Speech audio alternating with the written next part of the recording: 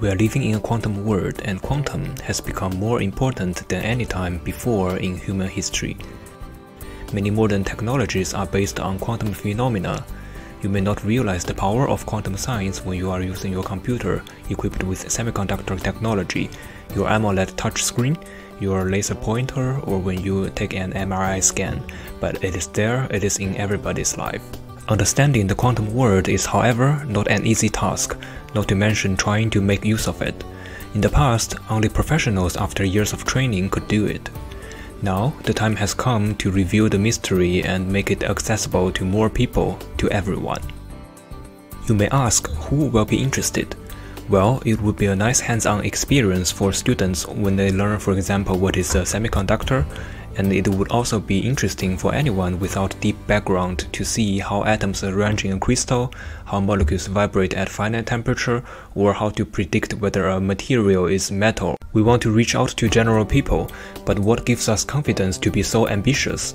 First, there are many reliable computer programs called quantum chemistry software nowadays, designed for precise prediction of material properties from basic quantum mechanics, and among those, there are quite a few that are free, open source, yet powerful and continuously updated. Simulating a quantum system becomes therefore similar as playing a computer game. You don't need to know the underlying mechanism, but you can input and get valuable output from it. Another enabling technology is that the computer industry has evolved so quickly that your personal laptop now is probably more powerful than a supercomputer a few years back, so that your computer has enough computation power to perform quite a lot of amazing tasks. Sounds all exciting until now, right? The problem is, quantum chemistry software mostly bases on Linux, and for installation you need to learn how to compile the source code, which can be problematic even for experts. In addition, quantum chemistry software is mostly used via command line. I'm not saying that the command line is a bad approach. I myself made many tutorial videos of quantum chemistry software exactly on Linux using command line, but I do remember many difficulties when I first started.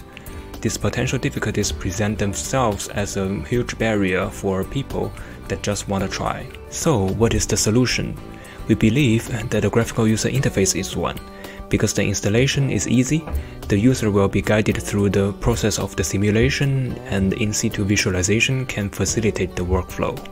There are already a few graphical user interfaces for different quantum chemistry software.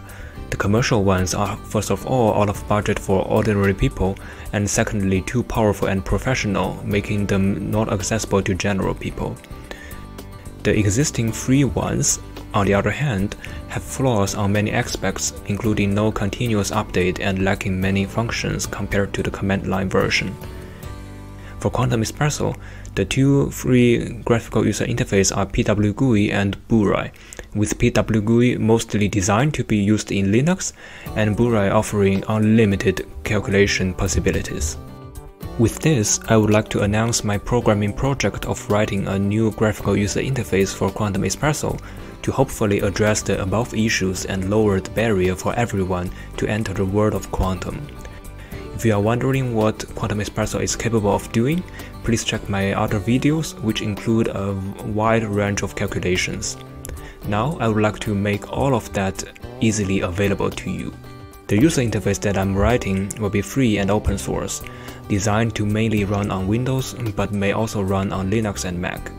I plan to integrate as many functions in Quantum ESPRESSO as possible, integrate example libraries and utilities such as k-point path in a useful way, and offer context helps according to my own experience. Just as a side note, this is not supposed to be continuing from Burai or others, but I do appreciate the inspiration from previous projects. I have already started working on this for half a month, and I am gradually enriching the features of the program. I will make follow-up videos to keep you guys updated about the development process. And if you have some great idea what functions you want to have in the program, please comment below. As usual, your like and subscribe are the best motivation for me. Thank you for watching and see you next time.